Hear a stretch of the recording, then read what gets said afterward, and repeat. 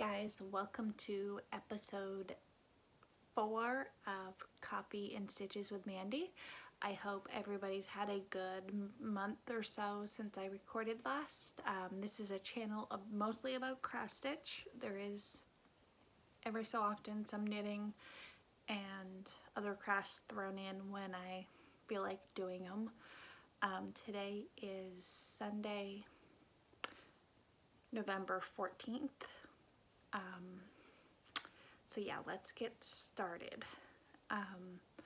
I took the time and actually finished up the rest of my village houses that I had all stitched up. I have done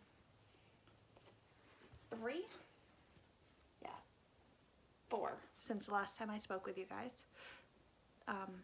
So I fully finished up my house, and they're just a flat fold using Bana the Twisted Stitchers tutorial. So I've got finished up my house. My friend Tanya's, these were fully finished. The rack building, the church, and then I stitched and finished my friend Brandy's house. This is one of the glitter house by Country Cottage Needleworks. So I changed up all the colors. So her favorite colors are purple and black, so she's got a black house with purple trim and a door. So I really like how this one actually turned out. And then I did the Christmas tree lot, and I had one of the supervisors for that I worked with pick out the house, or it's a shed color here, because this is going to be the outside lawn and garden portion of my Lowe's building. And then I stitched up the Lowe's building, and we've got the forklift here. So as you can see on the copy table here, I have got most of my village set up. It's staying like that until I get my tree up, which will be for another 2 or 3 weeks. And then those will go under that. And then the only other one I've got finished is the post office, which I finished today. These are all changed. They're all stitched on, 18 count, either Coffee or Tea Dyed by me or Vintage Country Mocha so far. The major color change that I did with this was the sign was supposed to be like a dark brown, but I wanted it blue like the signs for post office here in the States. So it's got a blue letter carrier, the post office, and then it's a brick and mortar building. So there's that one. Will get fully finished probably Thanksgiving when I get a bunch, or when I set my tree up, when I get a bunch more done. Because yeah, that's supposed to be, actually looks like that, so it's a little more plain than I like. And then, so those are my fully finished finishes for the last month. So the next whip that you've guys seen is my Cozy Cafe. So I finished, this is August block on this one, the apple cider, and then I stitched, or this is September's because this is October's, and then I stitched the pumpkin spice latte, which was the October block. So I just have the November and December on this one.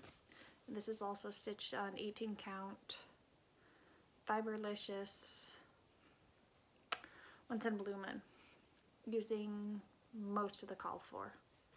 I have switched up like variegated for like the scallops here, the word pumpkin spice is actually stitched in pumpkin spice latte floss from Fiberlicious, and then the outside border color here is another Fiberlicious. So that's going away until probably January. I'm not in the mood to actually stitch on anything but Christmas. One of the floss tubers that I actually watch, Evelyn across the pond, is doing a We Need a Little Xmas style. So I am joining in with her. So I am stitching nothing but mostly Christmas between now and Christmas, because that's what my Stitchy Bug wants to do. It wants to stitch these buildings. So that's what I'm working on. So the next one I'm working on is what's called My House in the Hometown Holiday series by Little House Needleworks, which is going to be my friend Jess's house. Her birthday is tomorrow, so I'm starting this today because I finished the post office early. I've got the snow around the door and the snow on top of the fence here. So I have to take actually I am stitching, instead of stitching the house red, it is going to be like a light blue. I keep track of all my color changes for these on like a checklist with the symbols. This is just a Happily Planner rings and a printable cover that I printed off. This is Joy. This is what I keep all the village pieces in right now. I need to get laminating sheets so I can laminate the front cover of this. But like all my pattern, my working copy of the patterns are in here. And then my color conversions, all that. So when Evelyn came out with We Need a Little Christmas style, I took and put up a poll on my Instagram stories that had two of the buildings against each other. So I let people pick which half of the ones I'm going to pick, or I'm going to stitch between now and probably December, the end of December. We'll figure it out from there. So what one was, and then I put all of them into a tiny decisions wheel.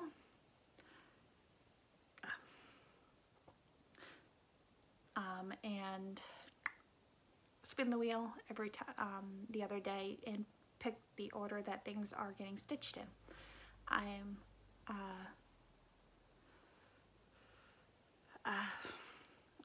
I'm stitching my friend Jess's house and then my friend Amanda's house on starting those close to their birthdays. So those were automatic put in. And I'm just drinking cranberry juice tonight. It's like 8:30 and I've got to work tomorrow, so I don't feel like drinking coffee right now. Plus I've had way too much today. So the next one after I finish Jess's house is going to be Main Street Station. And then I've got my friend Michael's house, this is Grandpa's truck pickup. This is going to be my friend Michael's house. He's getting a blue pickup, and then I think his house is like a light tan, because I told him I wasn't stitching another white house. He had to pick a color. I've got the quilt shop, which is actually changing to craft store, because another pattern in this that I stitched a while ago was the needlework shop, which I turned into my friend Christy's Dye Studios. So I don't have a needlework shop per se. So I am stitching the quilt shop as a craft shop, because you gotta have a craft shop. And speaking of Christy, and then I've got her house, the pet store, This will be my friend Amanda's house, and this is actually going a teal variegated color. The Sweet Shop, Skates and Sleds, and the Ice Creamery. Those are the ones I'm going to try to get done by the end of December, by mid-December, because I want those done under the tree.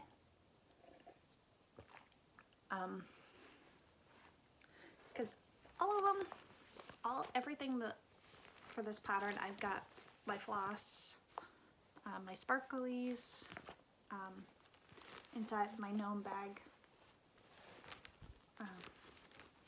along with fabric and patterns. They all live in this bag because it fits everything, and it's one that I made myself. I've also made my friend Sarah. She has a floss tube channel. She is Tea and Stitches, and then my friend Rainy Day Rates a bag with this similar fabric, because each of us have a different outside fabric, the same inside fabric, like Sarah's. Oh, I can't find a piece. Sarah's has beavers on it. Rainy's, you see like beavers. Sarah's has that. I'm looking for my notions pouch. And then Rainy's has the gnomes with the reindeer. There's a bear, and then the beaver. So we each had different fabrics, and then I sent them off to that for Christmas gifts. And then mine copy one just lives in another copy bag that I made myself. Let's put everything away.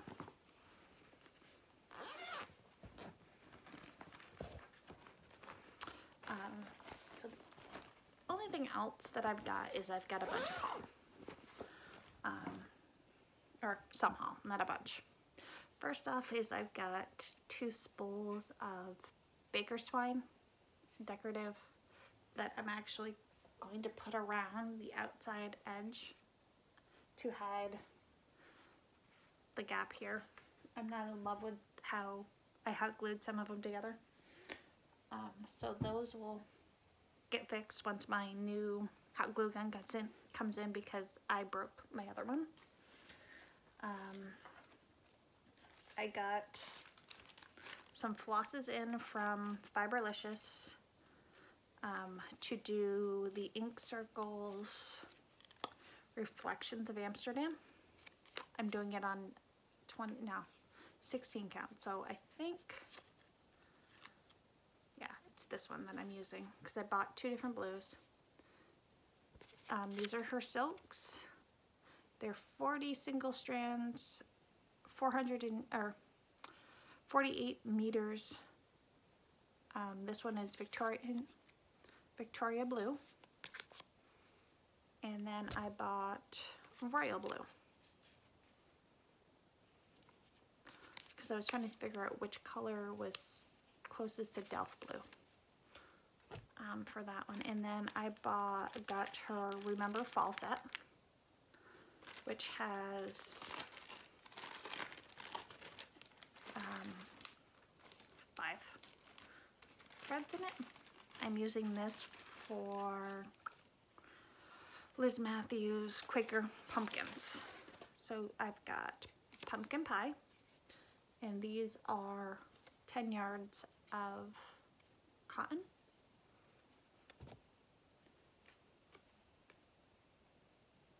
Fallen Leaves, which is a lovely variegated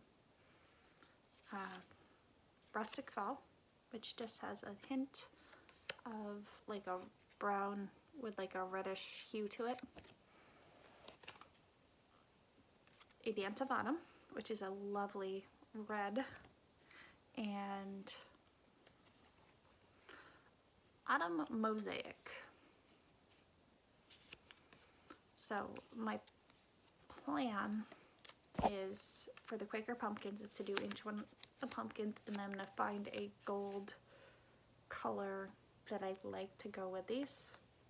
So I can do the pumpkins, and then this will be the stems. From there,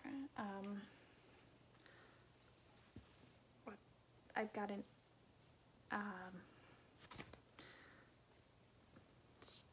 I got an order in from Stitchery.com, I think, is where I got this. It is a fat quarter of Stitchery Express fabric flare, and this is the whitewash board 18 count. I'm going to think what I'm going to stitch on this is actually my Country Cottage sampler of the month. So this is the December one. So it's got a cute little Santa and Mrs. Claus, and then the house, and these are like do I have the stitch count? Not where I can read. Yeah, they're only 45 by 125, so they're tight. So I think I can get all of them on here, so it looks like it's stitched on a board, or that's the plan. My plan, once I get closer, actually my Christmas Eve start is going to be January's sampler. Just came up with that one. So I'm going to stitch that on here. I've got all the called for threads and stuff for this, so there's that. Also, I ordered these from Annabella's on Etsy, and I got Lindy Stitches Saltwater Scrapbook Part 2 because I want to stitch the seagulls here. I'll probably end up stitching a couple of, actually probably, I need to get the blue flower version of these too, because I have a feeling I'm going to stitch some of these for my nieces and nephews next year. Because the whole set is this, so yeah, I might need it because I need the mermaid square and the squirrels.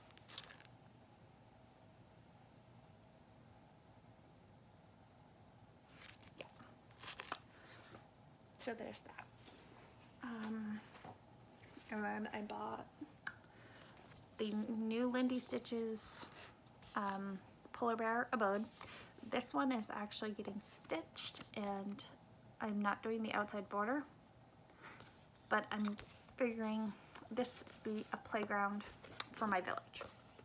So kids will climb on the polar bear and can go in his home. Because the polar bear is too cute. So that's my plan for this. This is going to be a January stitch along with my friend Sarah and Rainey. And then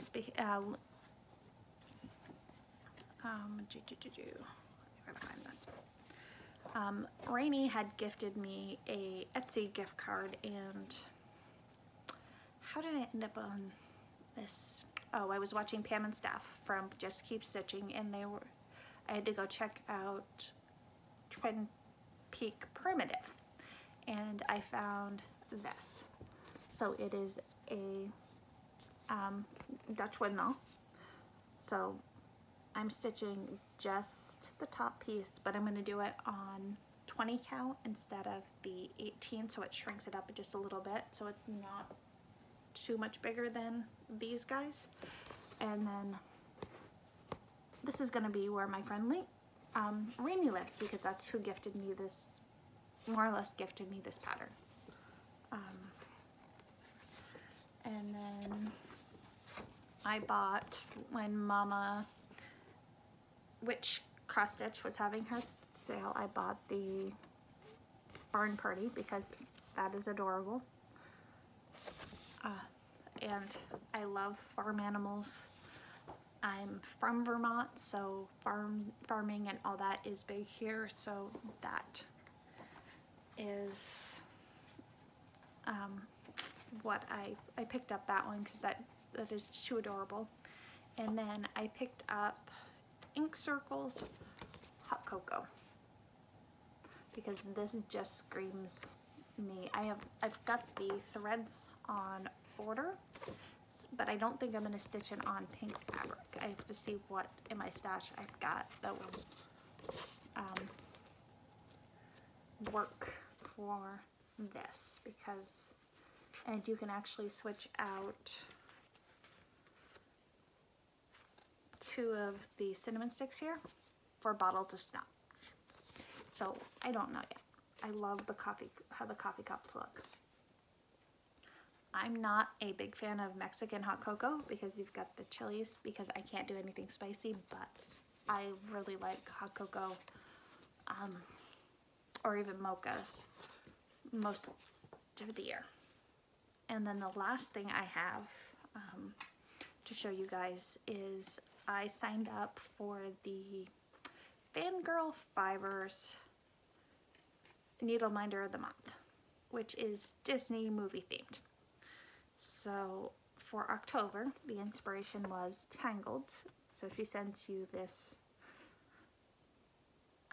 inspiration card, and then the needle minder is Flynn and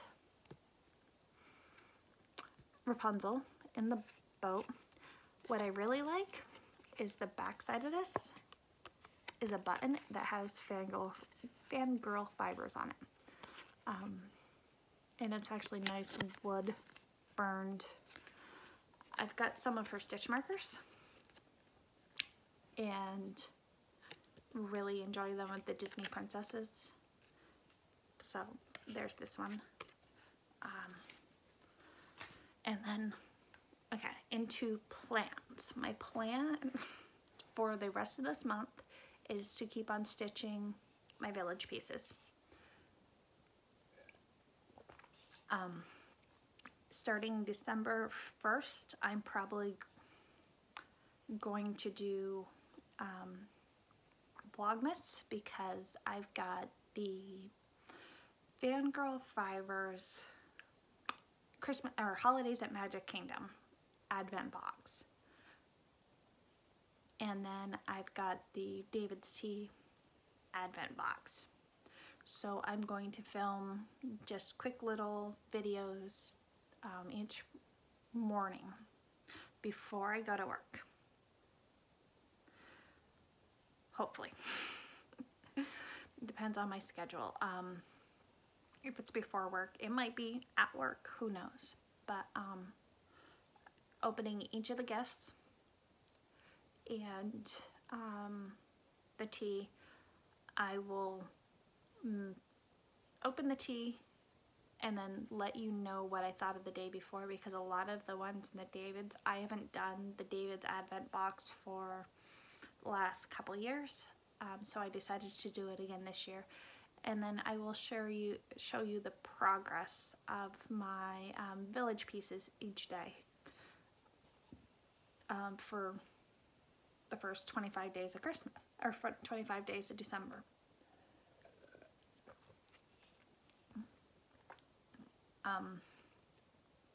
That's the plan right now. It might change between now and then, but that is, I think, it.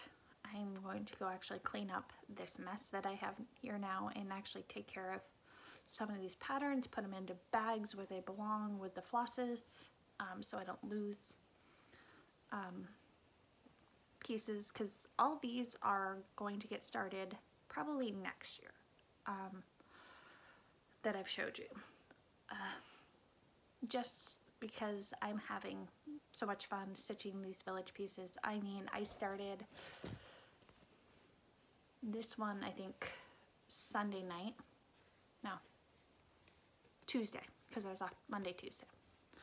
And just finished it this afternoon because I just was not feeling stitching much last night. So I didn't get finished But like this is like an hour or two, actually maybe 2 now, of stitching. So I want to at least get this snow finished before I go to bed. Because I found with these, it's easier to stitch the snow and then I can count off, or stitch the white on the bottom. The last thing I do, I don't know why, but it is like stitching the snowflakes in. That's the last thing I do. I backstitch, depending on the color as I go. I color complete for the most part. So actually really like how the brick and mortar looks on this building. So yeah, that's my plans. Hope everybody has a good rest of November. Have a happy Thanksgiving if you're in the States. If you're not, have a happy November. I will see you again in December. Bye.